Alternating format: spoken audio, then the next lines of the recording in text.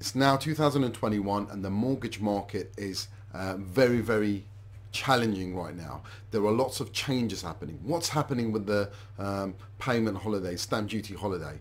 What's going on with all the lending that's happening? The Hight loan to value lending, what's happened with that? Let's get an update around that. Let's look at self-employment and how self-employed mortgage clients have been hit and affected, as well as the people that are maybe in sales that are getting commission. Overtime people that are doing a lot more overtime. How are they being treated right now? Let's look at the legal profession and how they're dealing with the load of work. Let's talk about the valuation process and how valuers are coping and what some people are doing to try to streamline the process. Let's talk about the mortgage industry itself and mortgage brokers. What is going to happen to us longer term? What's going to happen to our businesses as technology takes over? So what I'll do is I'll put these all in little sections and I'll put the links underneath it in the description. So if you're interested just in self-employed stuff, you can just click on it. If you're interested in commissions because you're in sales, you can look at it. If you're interested at the stamp duty holiday sort of part, you can look at it. But I would really appreciate you guys having a look. Let me know what you think. What's your thoughts around some of those topics and what you think the bigger picture is for us within the UK finance sector. Take care, all the best. Hey everybody, I just want to make something clear. Although my company is called Niche Advice and we're professional mortgage brokers, the videos that I produce for you are for information purposes only. Should you need actual advice, you can either get in touch with us directly or any other suitably qualified mortgage broker firm. Thank you. I thought we'll talk about the mortgage update, what's happened so far in January and going into February. What are the signs out of the market? What's been happening really? So the first point, I suppose, is around the stamp duty holidays. Now, I have been on record as saying I think it will be extended. I think it will get extended near the time. However, I think it might not be extended. The signs are, everyone's putting the pressure on. So the lenders are putting the lobbying on. The solicitors are trying to lobby. All the other bodies, the surveyors, everybody's saying, look, this is going to be a nightmare. There are going to be hundreds of thousands of people potentially who are going to lose out on the stamp duty holiday incentive. However, the government's not budging, and I will put all the videos. I'll put a couple of clips now of what I've said about it, okay, what I've said in the past about the stamp duty. So watch this. Unless they decide to extend this, and I have a feeling that they probably will extend it, and I did do a video on this about 2 months ago when the stamp duty thing came in, and I said, I think they'll extend it. I don't think they'll tell people now. I think they'll probably wait until the end of the year. Because if they told people that the stamp duty extension is going to happen, what would you do? A lot of people would just put it on hold. So okay, so where do we stand? Where do I think we stand? I still think. I mean, what is it? It's the 27th now. I still think there might be a U-turn coming, guys. I'm holding out strong. I've actually got bets going with some of my clients about stamp duty. I've got a very expensive meal I have to take a family out to if the government does not extend the stamp duty holiday. So. But I'm not as confident as what I was back when I made those predictions. From a mortgage perspective, it's actually quite good from a market perspective. A lot more products out there. I mean, I had an email to say, there's probably around about 15 lenders now, more than probably 15 lenders that are lending at 90% loan to value. Now, considering there must have been about 4 about 2 months ago, there's a big movement in what people are looking to do. It's really interesting around the pricing perspective. The pricing's still not great, but there's lots of choice out there. The reason the lenders are coming out there is because there's some money to be made, because there is some demand at 90% loan to value. What you will find is there's not much difference between the 2-year fixed and a 5-year fixed, because essentially the lenders are trying to entice you to go on a fixed rate period for longer. It means that they can secure them funds for longer, they can secure that fund there for longer, and they can make more margin over the years. So that's a positive, I suppose. From a lending perspective, there's a lot more choice out there. Where there isn't choice and they're not putting their heads above the parapet is the affordability side of it. Okay, so from an affordability perspective, things have got deteriorated quite badly from a lending perspective. The parts that have been hit is 90% loan to value. Generally, everybody's sticking at 4.5 times income. So I don't know of anybody that's going beyond that. The bits that people have taken a hit is self-employed. Now, a lot of major lenders now have got a question they ask now on an affordability calculator which says, is the person employed or self-employed? And what you will find is if the person is self-employed, they're often reducing their income multiples. So if they could lend to 4.5 or 5 times income on a employed person, they're lending at 4.25 maybe on a self-employed person, which is understandable from their perspective, but I think they've missed a trick here. If you're employed, your company, your owners, your employers can say, do you know what? See you later, don't come in again. Or from this date, you're made redundant. Okay, you have less control over your destiny. Okay, there's a question to say that, because you've been in a job, you could probably get another job similar. But as a self-employed person, and if you are someone who's looking to get a mortgage, so you've got to have shown some income, some level of profit. Okay, surely, you're more in control of your destiny, because you have hindsight. You will know what your industry is going to be like, what your business profile is is like, and obviously self-employed applicants are going by always in the past, because they're going by last year's accounts or 2 years average accounts. Okay, so I think until a lender can get its head around how self-employed people work, the best they can do right now is saying, oh, we'll go by last year's accounts. Well, guess what? A lot of businesses, or a lot of the high street lenders will go for the average of 2 years, okay? So a lot of businesses will have taken a hit, okay? This could be a short-term issue. This could be, 6 months that they've taken a hit. So are we going to penalise them for the next couple of years because they had a coronavirus thing? So the person that needs to get a mortgage next year or 2 years' time, are they going to be under the pressure because they didn't, they didn't perform well during a global pandemic, a once in a generation event, okay? And they still haven't got their heads around this, okay? And they still don't understand it. And I'd love to have a conversation with the products. I know where they're coming from. They're trying to, cover their own risk. But if you're really going to be innovative, you've got to start looking at closely around business, manual underwriting, and being able to differentiate between different sectors. Very important. Don't just tarnish self-employed. It's a big difference between a self-employed IT contract, or IT contract is probably not there, but a self-employed person maybe working within the IT sector, okay, and not necessarily being a contractor, but working within IT sales, for example, than someone who is self-employed travel agent, for example, okay, or a pub owner, okay. Two different demographics, two different parts. But unfortunately, these big lenders are just saying you're self-employed. Bang, drop your income multiple. They don't understand it, and it's very frustrating for someone who is self-employed to sort of trying to educate these lenders and say, look, it's not just about, are you self-employed or employed? What is the business? What is the sector? Okay, what's the cash flow look like? Let's have an overview of the last 3 months bank statements. Let's get some projections of the accountants. Okay, now I know a lot of lenders basically used to go by accountants projections and accountants stuff, and that sort of went with all the regulation that came in and said, and frankly, because there was a lot of dodginess going on with the accountants, and the accountants, everybody was saying, oh yeah, my client's going to do well, and a load of businesses went pop before, after 2008, and a lot of those businesses were written with accountant certificates. But I think there's been a lot more compliance put forward, not only on the part of the brokers and the clients, but also the accountants. So I think there needs to be more emphasis going on the accountants, because the accountants could be, are up to date, especially if they're doing VAT returns all the time. So they can have a good idea of how that business is performing up to date, not 6 months ago, not when they last filed their accounts, okay? They can have a look at it, and they can look at it, because a lot of, I've got a client here, he gets paid lump sums of payment, you're talking 200, 300,000 pounds every 7 months.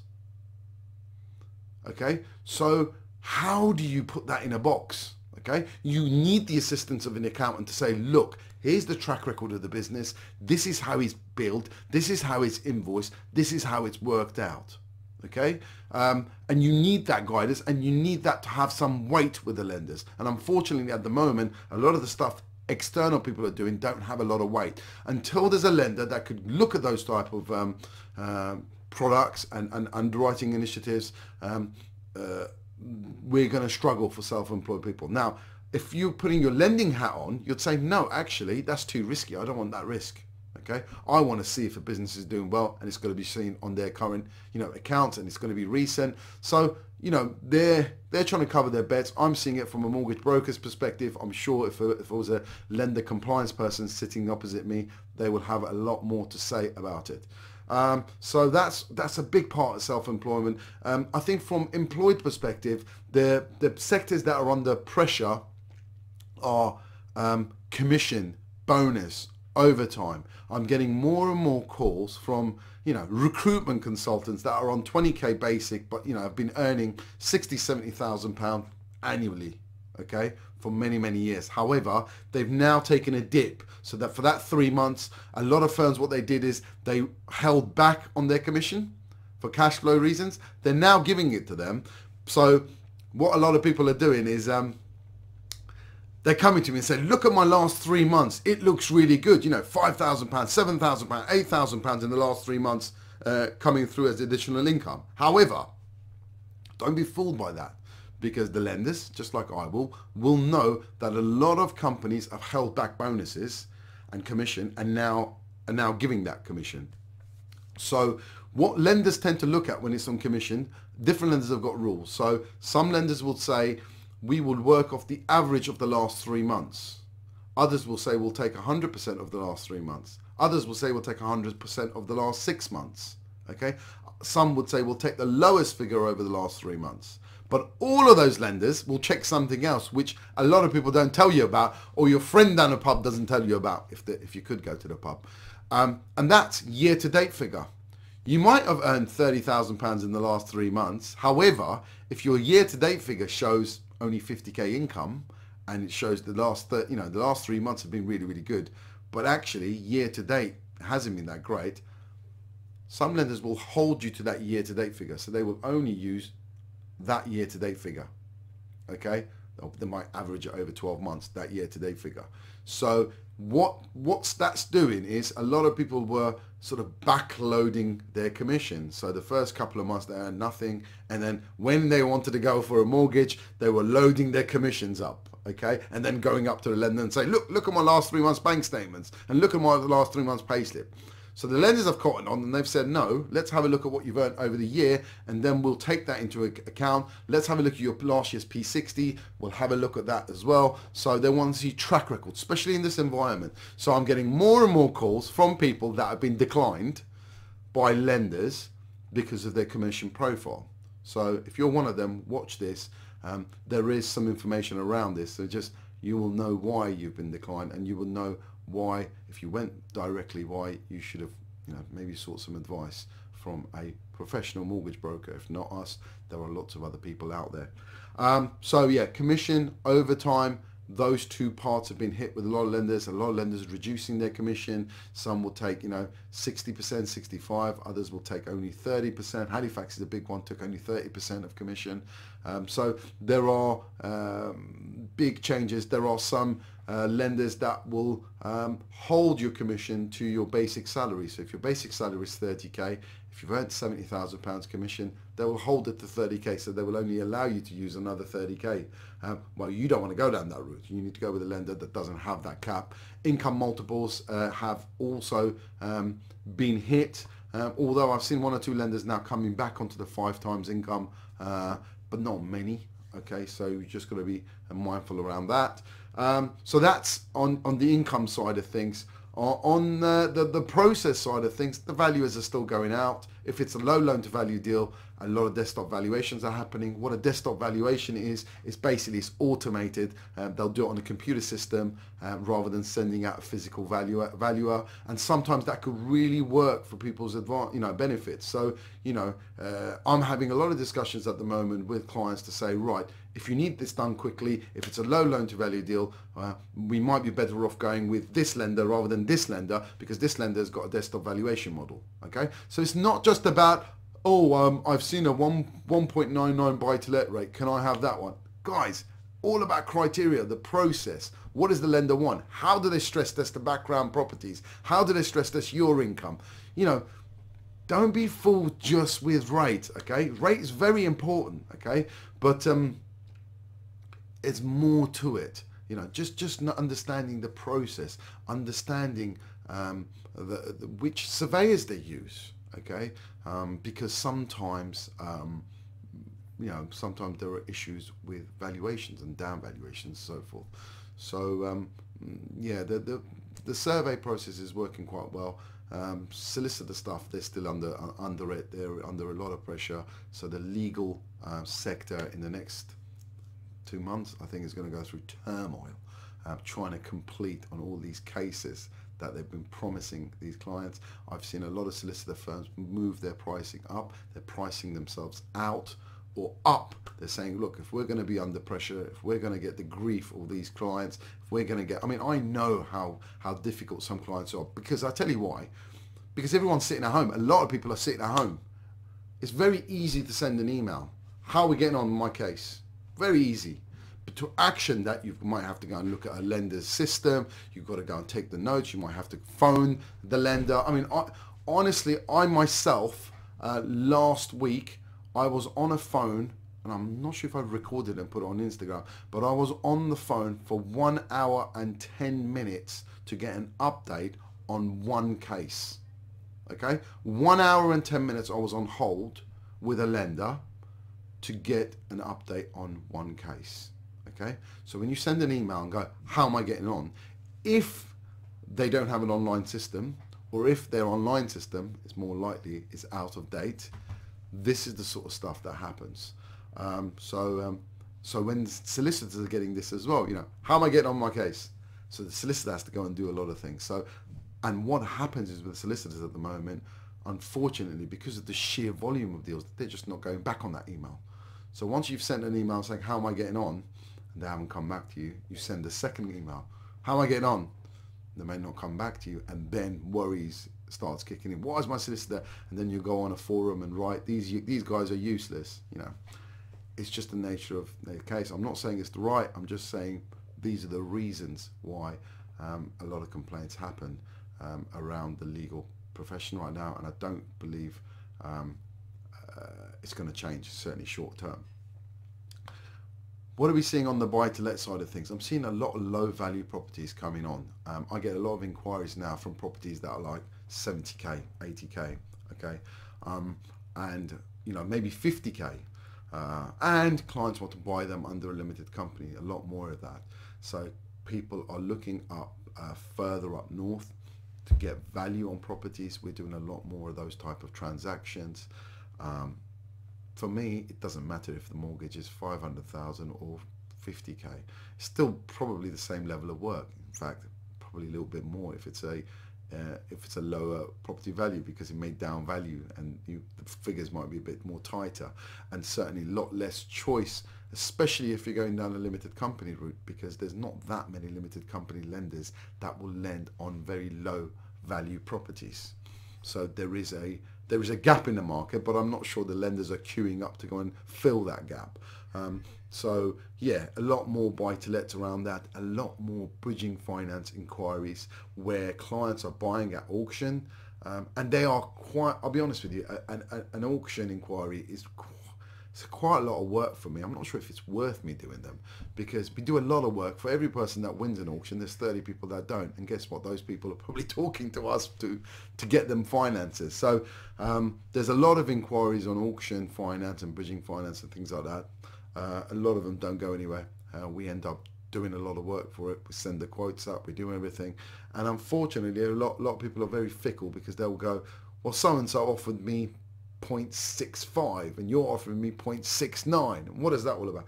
And then you've got to go through a whole motion of educating people. A lot of people are not experienced within this sector, knowing what loan to values actually are. In terms of what's a gross loan to value, what sort of valuation are they doing? Are they doing a 180-day resale valuation, or are they doing an open market valuation? All of that sort of stuff. You have that conversation with them, and you know what? By the end of it, we say, well, go over there, because you obviously don't want to be educated.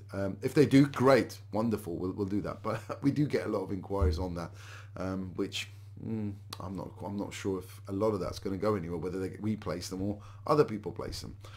Another thing around the market is how the sector is going to change in the next year or two.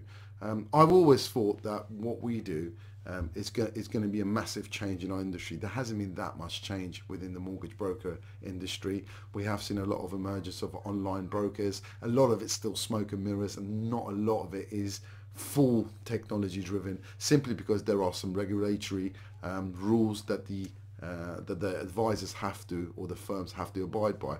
And at the moment, it's still driven very much by the advice process and the advisor. So although there are technology aspects that you can do and source it, you can do this, you can do that, fundamentally an advisor has to be responsible for it. I think that will probably change with a lot of execution only, where people are a lot more confident in trying to do that directly. So maybe you go to a comparison site and you read the lending criteria and you do it yourself, basically cutting us out. But I still believe, if you've watched my videos, and you can go and watch them, I still believe there's a huge need for advice. There's a huge need for someone who is doing this business day in, day out, and understands the lending criteria, and then can truly compare not just rate, but actual criteria, affordability, and the process itself, to give those people confidence. I think there will be more execution only, certainly on the remortgage perspective, or the product transfer perspective, or even on the buy-to-let side of things. I think there will be more and more execution only coming through with the aid of technology. I think one of the biggest issues that we've got in our industry right now is professional indemnity insurance. It's going to be, we just got our insurance renewed, and I'll tell you this now, it's an absolute minefield. There's a lot more questions around things like interest only. How many cases have you done? How many cases have you done this? Full breakdown of what you're doing. What have you done since 12 years ago? So and there's only a few insurance providers insuring, or a lot less insurance providers insuring mortgage brokers, and that will have a massive impact on the industry itself. Whether small businesses like me will survive in terms of the longer picture, 10 years time, who knows? What I would do is, what I would say is there is always a need for advice, and there's always someone who is willing to seek that advice and pay for that advice. So I think we'll be okay where we're positioned. We position ourselves as a small business with personal links, rather than a machine, a call center with hundreds of people out there. But there is change coming, and it'll be interesting to see how that forms in the future. Right, guys, that's about it. Thank you very much, and I'll catch you on the next one. The content of this video does not constitute giving advice. It's purely for information purposes. All cases should be discussed with a professional mortgage broker. As a mortgage is secured against your home or property, it could be repossessed if you do not keep up mortgage payments. Niche advice is authorized and regulated by the Financial Conduct Authority.